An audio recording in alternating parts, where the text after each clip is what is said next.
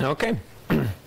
Well, thanks everyone for coming. I was not expecting that many people, but I mean, this is definitely a topic I'm pretty passionate about, improving the quality of Linux and making more people use upstream rather than having their own forks, you know, older versions or whatever. I don't like this approach, so that's why I'm very passionate about this topic. So I'm Martin Perez. I work at the Open Source Graphics Center in Finland from Intel. And I've been working on the Intel GFX CI almost since its inception, so that's about 2.5 years ago. And as the title says, we're going to see how we can do validation the Linux way. And first we need to know what the Linux way actually is. So that's why we're going to first go through the unique development model of Linux, and then how do regressions get in and how to prevent that. And we'll use Intel GFX CI as a case study because it really is different from the other solutions. And then quick conclusion. So some numbers here. Not everything is important, but what you can see is that there's a lot of drivers. A lot of drivers, a lot of developers, and it's one single tree. So the crazy thing is that there's a new version coming every basically 2 to 3 months, with 14,000 commits there and an average of 8 commits per hour in average. So the traditional way of doing validation here is definitely not going to scale. So what do we have? So this no architect, which is one of the features of Linux, so it's this bazaar type of development rather than the cathedral, which has been a very successful model. So there's no architects, but there are rules. So if you make a user visible regression, the code has to be reverted. That's the first thing. Second one, especially that is true, especially for the DRM subsystem. If you make a kernel feature without user space that matches it to actually use the feature, then it's not going to be accepted. So I think this is the reason why Linux went from being a niche operating system. I mean, come on, it just started by a student making something, announcing it on a mailing list somewhere. Hey, look, I made something. And then someone took it and started adding stuff to it without regressing the feature set. So that made it more interesting to more people. And as contributions come in, it increases the scope and or the user base, basically. So I think this is why it has been so successful. This strictly improving every version. But however, in practice, you know, regressions happen. I'm sure you all had this. And this is why a lot of companies just freeze the kernel and say, no, we don't update it because this is too scary to update this. So we validated it throughout our processes that took months. And yeah, this is it. So that's why your phone is running terribly old kernels. And I think this dilutes the Linux development. So if everyone could be working on the latest version, that would be beneficial. So that's why I would like to fix it. So how do we prevent regressions? So as I was hinting before, Linux is a validation nightmare. So one code base with a lot of sharing between drivers, code sharing, and then the release cadence is just insane, 2 to 3 months. Developers, well, they usually only test on the particular machine they have at hand. If they have 2, it's like, yay, got 2. But come on, it's not representative of all the systems that are running Linux. I mean, what doesn't run Linux anyway? So because of this, because we have so few unit tests inside the kernel, so that means that even the parts that are hardware independent are not actually properly tested either. It's it's a big problem. And then we don't have that many self-tests, these new tests that are inside the Linux kernel. They don't know exactly how to count them, so I found something like 600, so I rounded it up to 1,000 because, well, I mean, the scale just shows that one test per driver, like, yay, that's quality. So yeah, so why traditional QA cannot really work? Well, there's too many hardware and software configurations. It's just no way to know. I mean, even when you write code for Linux, you don't even know how it's going to be used by other people. That's the beauty of Linux, but it's also what makes it difficult, and also something difficult to explain to marketing, like why they should be investing more money in Linux development and upstream. It's always the same problem. We don't know our users. So that's why we need to make sure that, or at least as a user, you need to make sure that there are tests that are actually capturing what you're doing and making it so that it can be executed automatically, so you can more easily test for regressions. But we're not there yet.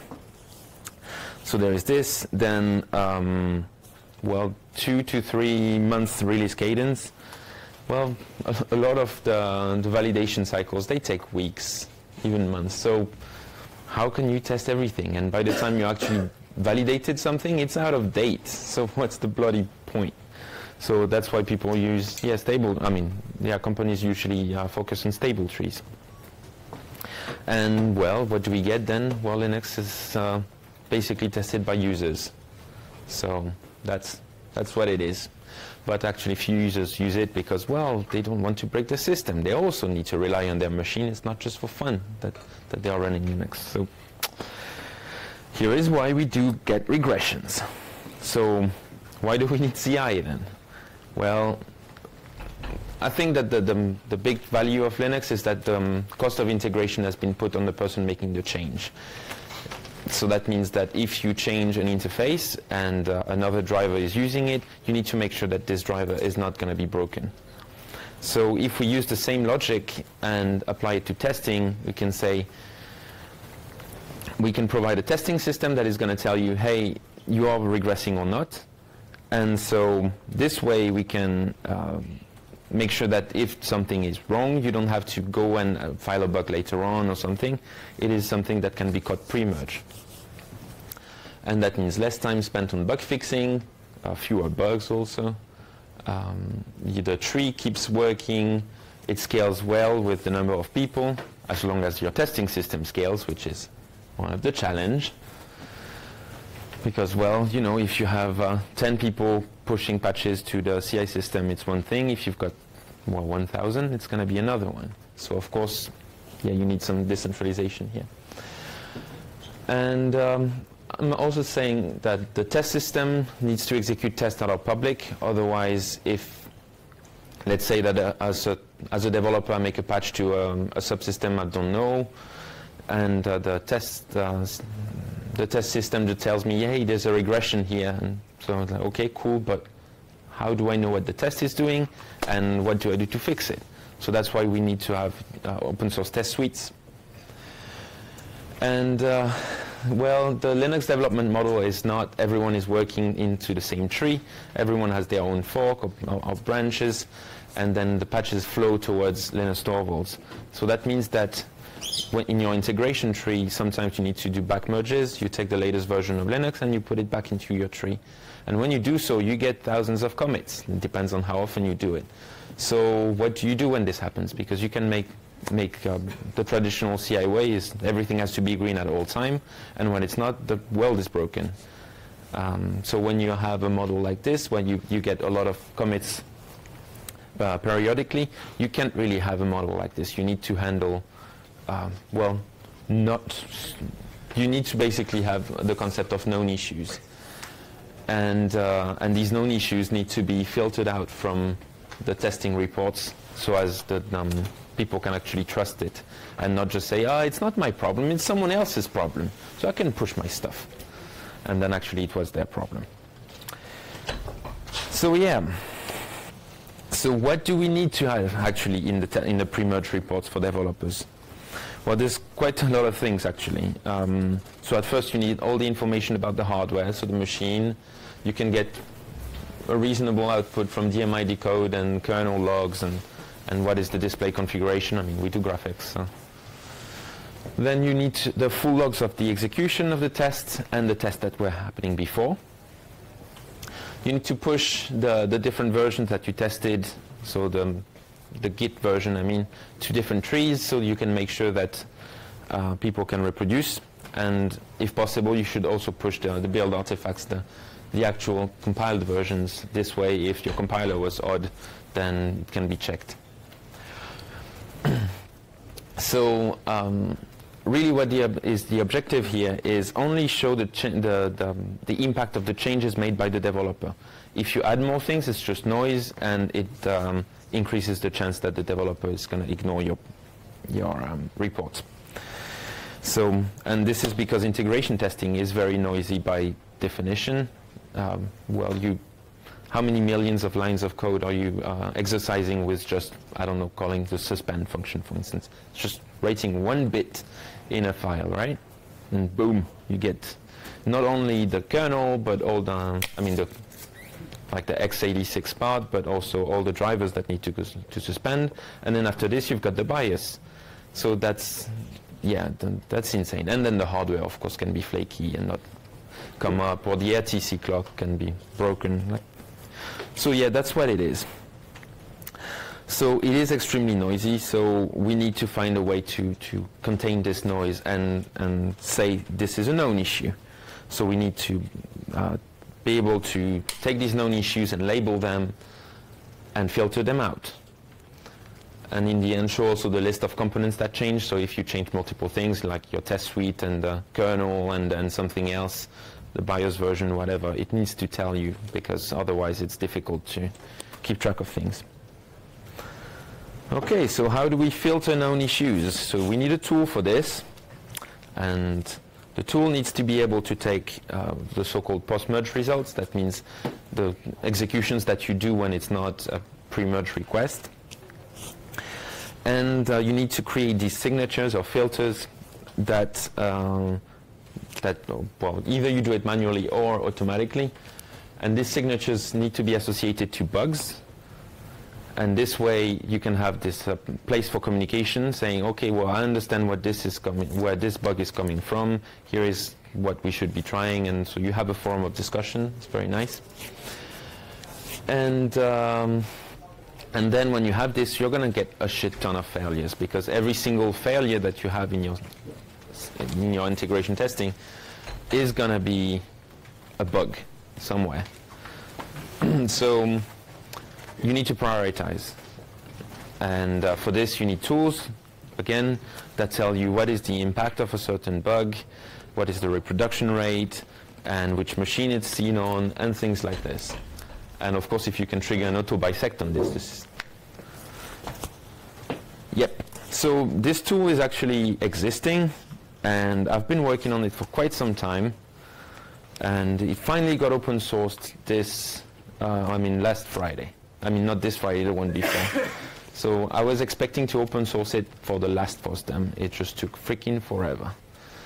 So this tool is called CI Buglog. It's hosted in GitLab on freedesktop.org. So go and check it out.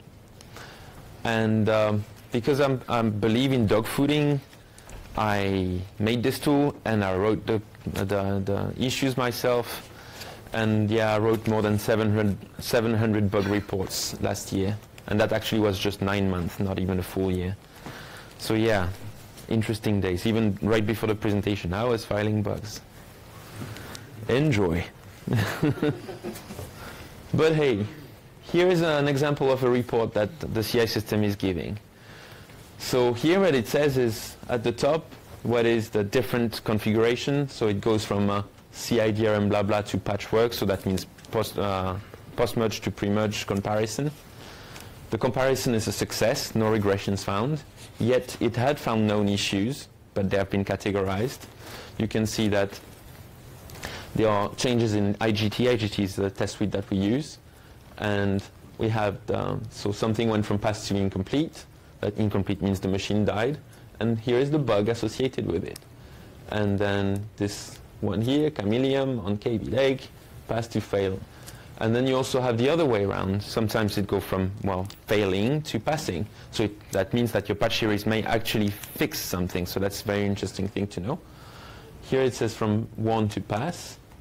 Okay, I didn't even have time to file a bug for this one, apparently. And here, this particular failure actually matched not only one bug, but 2 bugs, just for fun. And it was seen in 2 different tests. That's what this +1 means here. Because sometimes you've got, like 500 tests that that go from pass to fail, and it's for the same reason. So having an insanely long report is not helping.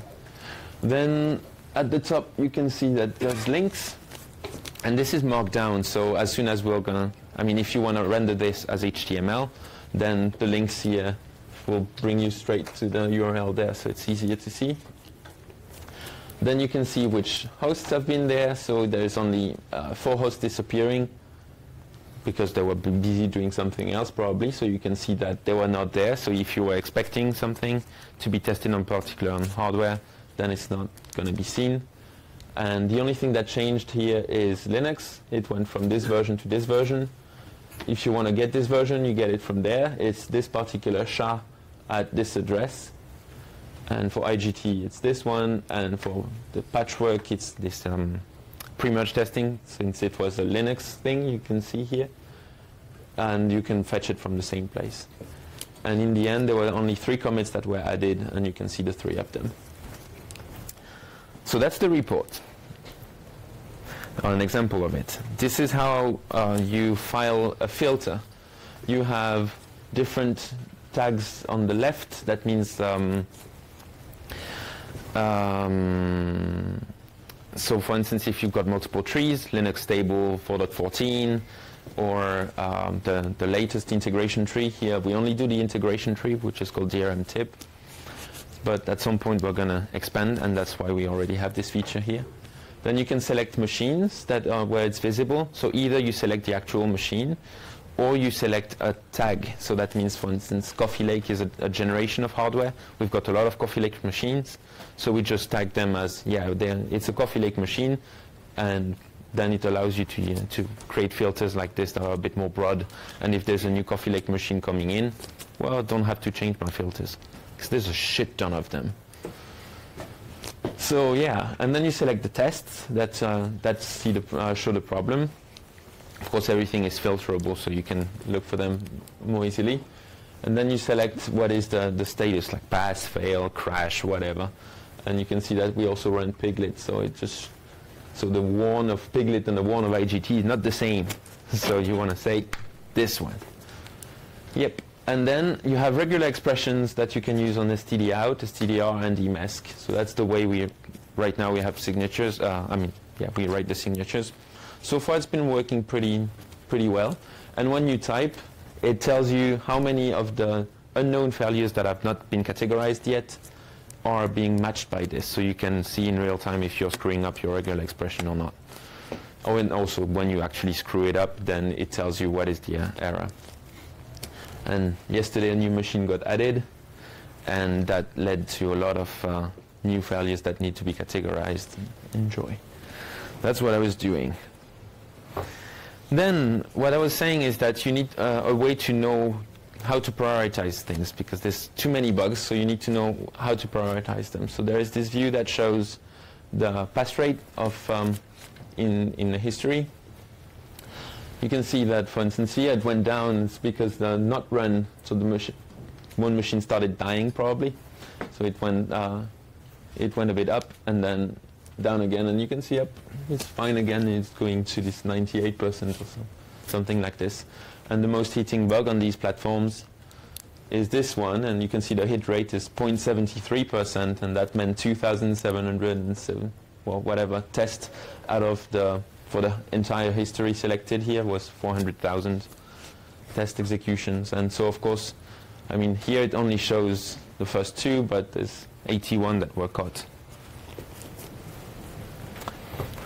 Then, because developers also need help knowing which bugs they need to look at, when we have, we have an SLA on the bugs, so we say that we need to look at the bugs depending on the priority at a certain rate. So, for instance, this one is a medium priority, and that means that we have 60 days to comment on it. And the deadline is actually, in 7 hours and 48 minutes. So that means that someone has to have a look. And then you can see who is actually involved there, who is a user, who is a developer, and this way this is how you know when it was last updated by a user or a developer. So it helps you with the prioritization. So yeah, Intel Graphics CI. So a quick comparison with other CI systems. 0 day is really mostly build testing. It can do some other things, but it's not geared towards this. It's only anyway using some Intel servers. And the result latency is really way too slow to be used as pre-merge. You cannot wait for the results, and you're not even sure you're going to see them. Because if it passes, you don't know that it passes. It's only when it fails that you know that. So then there's kernel CI, post-merge, distributed build, and boot testing. Very interesting project.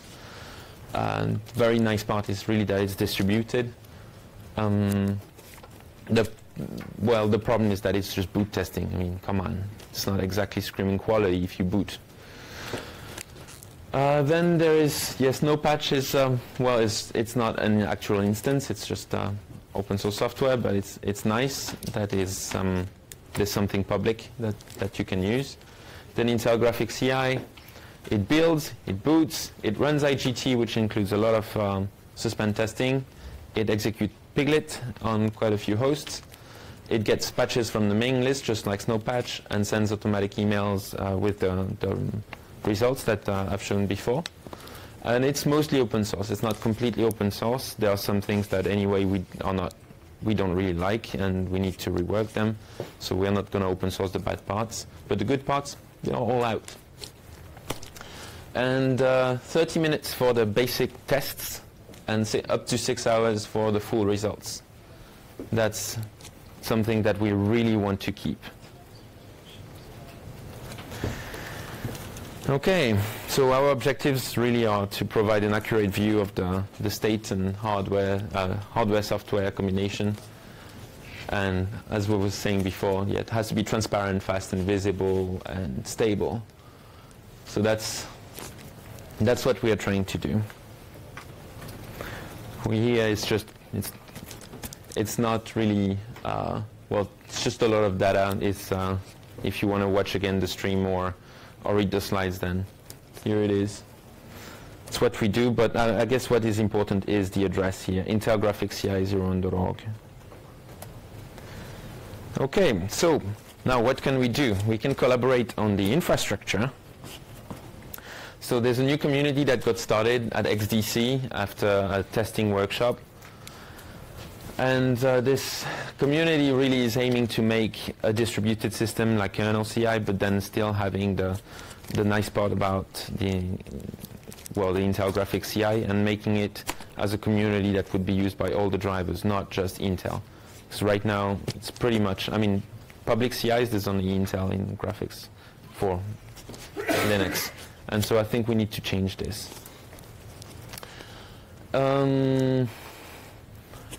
Yes, so you can see the URL. We just started with Jacobo.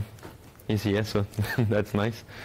And yeah, just working basically on the interfaces and glossary for what we actually call what.